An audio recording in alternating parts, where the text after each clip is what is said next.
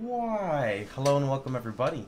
It is Pohx again. Today we take a turn for the weird because I never thought I would see myself back in Archeage. So it was kind of difficult for me to start this video because I had no clue where to start. I had no clue what type of video to make. So I figured I would just start off with an introduction as to why I am going to try out Archeage Unchained. So let's give a little bit of a backstory. I started Archeage back in 2014, played for I think 2 months, maybe 3 months on the alpha. I actually played it accidentally because my good buddy Icicle, we were like searching for an MMO and he accidentally purchased the largest supporter pack for 150. Don't ask how it happened. Sometimes it doesn't always ask for a verified PayPal. So anyway, it just went through and then I was like, fuck it, I guess I'll play this game too. Had a lot of fun with Dagger Spell. Played that. It's basically like a big CC caster with a super channeled meteor. Wombo combo people. Fast forward, Alpha was a really fun experience because there was no cash shop. For people who don't know, a cash shop is basically a shop that you can spend real money on. In some games it gives you a huge advantage. Some games it's like Path of Exile, it's purely cosmetic, with the exception of stash tabs. Moving on, day one of release came out and I did not enjoy the cash shop. Archeage runs on a system that is going to put off a lot of people called labor. Labor is that thing where, you know, you play a mobile game and you can only run a dungeon 5 times a day. That's kind of what labor is, except it's way better than that in the sense of you have a huge cap of labor, and labor is spent for essentially anything revolving around making money and progressing your character is what you use labor for. For new players, it's going to take you a while to spend your labor. For experienced players, you'll understand how to spend it. But the reason why labor is good is because there's 2 sides to look at it. Labor is good because, in a sense, you're capped at how fast you can progress a day, which means that everyone, to an extent, will be progressing at an even rate. That's not true across the whole board, but it also allows players to not fall behind as easily as long as they have a basic understanding of the game. I really actually enjoy this system because if you guys remember an old game I played called Skyforge, I think it was. Skyforge had a similar system, but it gated you very heavily in the sense of like you literally couldn't even grind anymore. Archeage isn't like that, right? There are so many things to use your labor on. So many different things, right? For example, if we open up the proficiency tab, pretty much everything in here to an extent is going to utilize labor. Then you have just simply grinding monsters to unravel your gear, upgrade your actual gear, change some stuff on your gear. But when you're out of labor, you can still grind, you can still run dungeons, you can still participate in PvP. PvP gets you honor. Honor allows you to excel your character. You can still do open world stuff. You can still just have fun and play throughout the MMO. You can go look open world for secret areas that people have been doing stuff. There's just so much in general to do. But the reason why I stopped is because Archeage used to have something in the cash shop called a labor potion. And labor potions could be used on every single character on your account. So you'd have 6 characters, and every hour you would log into each one of them and boost your labor. Remember how I just told you labor prevents people from going super far ahead of others? Well, with this system, people could still rapidly excel past others by just putting in this labor. And some people would say, well, it doesn't really matter that much. But then you have to understand that there are literally people who will spend $500 a week on video games. If you think I'm exaggerating, I'm really not. People go super far out of their way to get ahead of others because it just makes them feel good. Anyway, with that being said, all of that shit is completely gone. Archeage Unchained is a fresh start, just like a Path of Exile new league. Everyone's going to be starting level 1. Everyone's going to be on the same playing field. The only thing you can pay money for are cosmetics that are not tradable and cannot be giftable. In fact, one of the reasons why I'm so excited is Gamigo actually did a live stream. It's not hosted by Tryon anymore. It's being published by Gamigo. On their live stream, they were basically talking to their community with 3,000 people, and they were saying, "Hey guys, so you know, all cosmetics in the cash shop are not tradable at all, but they're giftable." And then they asked if this was considered pay to win. And the community gave a mixed review. However, after that, people realized that it would be very dangerous to allow gifting because the problem with gifting is, remember how I told you people will do anything they can to get ahead? Well, they would simply gift cosmetics for money, even though you could get scammed because gifting is not directly trading. And then if they earn money from that, they don't need to spend their labor, which means they can spend their labor purely towards upgrading your gear. Does that sort of make sense? So they really are trying. I don't care what anyone says. They really are at least making an effort. And at the end of the day, if, you know, worst case scenario happens, you spend 25 bucks to have fun for 1 to 2 months, you know, like, that's not something to complain about. I know a lot of people who played WoW Classic for 1 month, and they were fine with it, and it doesn't have to be anything more than that, right? The optional subscription you can pay is something called an Arc Pass, and the Arc Pass subscription only gives you untradeable, non-giftable cosmetics. Everyone will truly be playing on an even field. However, there is one thing that is a bit fishy right now, and it's probably not going to get changed, but to be fair, you can't fix everything everywhere. So they allow up to 3 accounts. The problem with having 3 accounts is technically, once you get set up, you could use your alts to have super high level crafting, and this is different accounts, not the same account. The same account, you're also not allowed to multi-client, so you have to do this off time. You basically have to play the game a shit ton. On your other accounts, you can basically have them sit at a crafting area, level up your crafting, which is going to take a little bit of time depending on what you're doing, and then with that, you could sell those items for gold, and then that gold you could send to your main, and then your main could spend his stuff on etc. But the thing is about this system that people have to realize is, if you're popular in a game, or you're in a guild, or people want to pool money, people are going to pool money. So regardless of you having an extra account, what is you having an extra account compared to 20 people helping one person? It's going to happen in any game you go to. Any game you go to, people will do their best to do whatever they can and get ahead of people. And this is just something you have to accept. This is not a problem with the game. This is a problem with the MMO community. This is just how it is, right? Every game has to bite a bullet somewhere, and this is just where Archeage lies. Thankfully, I don't really care that much because I'm kind of over my day of, like, you know, playing 24 hours every single day. I want to be #1. I want to be the best. Got to catch them all Pokemon. That's just not what I'm about anymore. I want to go through again, relearn the game, have that beautiful experience because I didn't spend all this time researching. And then when I'm done with that, I'll focus on progressing and gearing and getting to endgame, right? Does that, like, sort of make sense? Because that's what MMOs are all about. It's about having fun, right? Nobody's going to do anything if you're #1. And, like, do you get what I'm saying? Like, a lot of the content you guys watched before, the inspiration came from having fun. The inspiration didn't come from wanting to be the best. That's just me as my nature. My nature is when I'm doing 1 vs 1 PvP and I lose, I'm happy. You know why? Because losing usually means there's a way to fix something, or you can learn from your mistake. To an extent, when you start getting one shot and there's not much you can do, that's when you get a little frustrated. But again, there's typically counterplay to a lot of different things, and that just comes with knowledge. And knowledge comes with experience. And experience comes by playing, at least for me, not by just researching. So, I just wanted to kind of tell you guys a little bit about that. Now to go into some other stuff that's been changed from when I played. There's no way possible I can cover all this stuff, but I just wanted to talk a little bit about some things.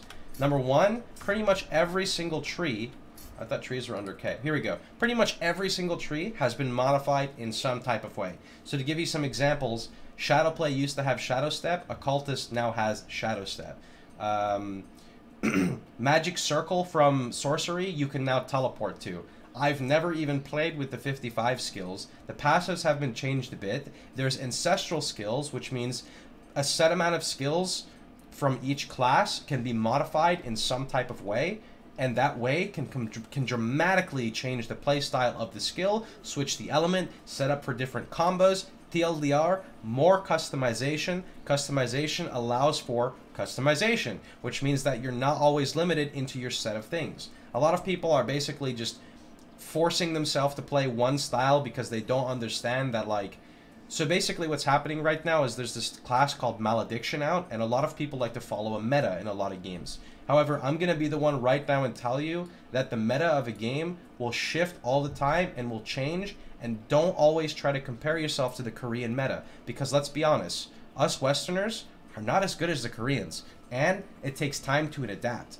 And a big thing I want to tell people about your creativity and customization is people who only play the meta which is the average, you know, let's just assume the average player playing the meta doesn't always understand what their opponent has. And in PvP, especially in Archeage, it is as important, if not more important, to understand your opponent's potential and your opponent's abilities rather than just your own. Because if you just tunnel vision and try to do the same combo every time, people are going to learn to counter you, and you're not going to understand how to play off of them countering you, right? So like back in the day of Archeage, the big combo I would do as a dagger spell is doing the bubble into meteor, the bubble into arc lightning. But if you break the bubble, what do you do next, right? This is when people panic and they don't understand what to do. That's what really separates a good player from the average player, is learning and adapting. So, with that being said, there are a number of skills in the utility trees that can be used while you are incapacitated. So like tripped, stunned, frozen, etc. Which is really good, because this again is the big separation of people basically panicking and people understanding what to do. On top of that, some skills even reduce global cooldown / don't really affect your global cooldown, which sets up for proper, you know, comboing and things like that. So the class I plan on playing on release is a Revenant. Revenant is sorcery, occultism, and auramancy. It's mainly used, from what people say, for like AoEing, right? So whether it's for AoEing PvE or AoEing in like raid versus raids. I, however, am under the impression that it still has decent 1v1 / 1v2 potential, and it's important for me to play something that's got flexibility and that's good for a number of things. As a streamer and as someone who's known in the Archeage community, I will be attacked a lot. People will hunt me. People are going to go out of their way. And I need to play something that's diverse in that sense, right? Also, for 1v1 PvP, I'm probably going to want to play Daggerspell at some point, because I love Daggerspell. It's so much fun, right? So, and this gives me the ability to swap pretty easily, because I'm going to be playing a caster. So all I got to do is level up 2 new trees, and I keep sorcery. So, another thing about Archeage progression to get you guys on your feet. So, the standard of gearing up now is so much different from before. So now when you're playing through the game, you're going to get a little box. Right when you're level 5, level 2, level 1, you get a box. You pick plate, you pick leather, or you pick cloth. You can play either of those three on any build in the game. You just have to have an idea of what you're doing. If you're wearing plate, casters will shit on you. If you're wearing cloth, physical will shit on you. If you're playing leather, you typically get shit on from both sides because it doesn't have the best of either. However, leather offers the most damage because the set bonus endgame offers the most percentage skill damage, which is, I believe, a multiplier to your skills. So I plan on playing full cloth with a pure physical damage shield, utilizing a scepter as my one-handed weapon. Now, when you are playing through the game, you will have this basic piece of gear, right? So right here, leather armor. I know I'm wearing leather right now. I'll be cloth later. This is for testing on the PTS. So with this, you see how it says synthesis available arcade? So you would take this, and when you're questing, you're going to get a little green stone. This is all from the main storyline. You will get the exact amount of stones as your gear, which means unless you delete a piece of gear, which I did by accident, you cannot fuck it up. You can also destroy it with an item you get from the blacksmith, and it will give you back all of your stones and everything you used, so you always will have that same amount. You will use this gear up until about level 50. Now, when you have your gear, the basic premises of what you do is, let me show you an example of a stone. So this is a stone that I have, but it's a higher tier one. So you would go with gear upgrade, you put this in, right? And when you click it, it will level up the stats you have on there. So let me just do this as an example to synthesize, and you'll see the stats go up. Now, to get those stats, see at the bottom I have intelligence and resilience. At a certain point, your gear will hit the highest tier it can, and you will get a scroll also from your quests. When you use this scroll, you will awaken the piece to take it to the next tier, I believe, and it will gain a stat.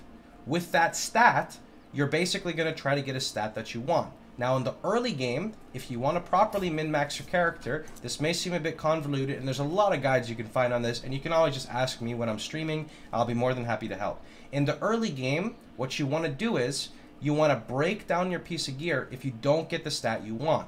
Why? Because if you break it down and you get the stat you want early, so you just keep basically redoing it, when you get to the higher tier, when you start getting dual stats, like see how this says received melee damage, you can spend your re-rolls on getting the stat that you want.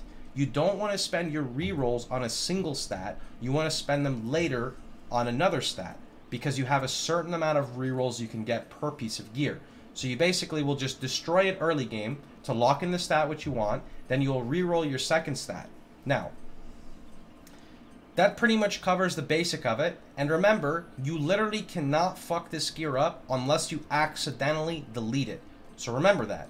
As long as you don't delete the gear, you can switch from leather to plate, plate to cloth, one hand to two hand to dual wield, because the stones you get stay. They're always there, right? Other than that, things that have changed, I believe they gutted fishing a little bit. World bosses are still very active. Pretty much everything has been changed for the most part. There's actual dungeons to do now. There's actual dailies, which I know a lot of people don't really like dailies, and I don't necessarily like dailies, but Archeage is a little bit different because there's so much to do in the open world itself. So I feel like the game doesn't really hurt itself from dailies, so I'm okay with that. It also adds for a lot of fun PvP in the near future. I believe there's also instanced world bosses now, and there's still a lot of open world bosses. There's a flying boss, there's like these ghost ship bosses that are in the island somewhere, or sorry, in the water. There's just so much shit to do now. I'm really excited for it. Anyway though, this is pretty much about it. I will make another video going over the build I'm playing and why I'll be playing it more specifically, probably in the next one. If you guys have any videos you want me to cover, I'm going to try to pump out a couple of them before the release of Unchained. So just feel free to drop them down in the comments. But remember, I am not the best person to create guides and content right now. There are a lot of other YouTubers out there that are creating guides and content, and they've been playing the game a lot longer than I have. I will go back to creating guides and content for Archeage once I basically understand what the hell I'm talking about, because I'm not here to lie to you guys, just like always, right? Just like I told you guys 5 years ago, I'm quitting Archeage. Unsubscribe from my channel if you don't want to see Archeage anymore, or you want to see Archeage because I won't produce it. Here I am telling you guys I will not create the guides unless I have the real information, because I'm always honest to you guys. Anyway though, I'm going to catch you guys all later. If you guys didn't catch the community post I did on YouTube, we'll be playing on the server Denistrius on East. It is an NA server. We're going to be playing on East, which is this side. And yeah, other than that, that's pretty much about it. So I hope you guys had a wonderful time. Hope you guys enjoyed yourselves. If you did, please feel free to like, share, and subscribe. And remember, you can catch me streaming live every day at twitch.tv/Pohx. Hope to see you guys on the next stream. Tomorrow we're going to be talking more about learning basically fresh start and stuff like that. But for now, I'm out. See you guys all tomorrow.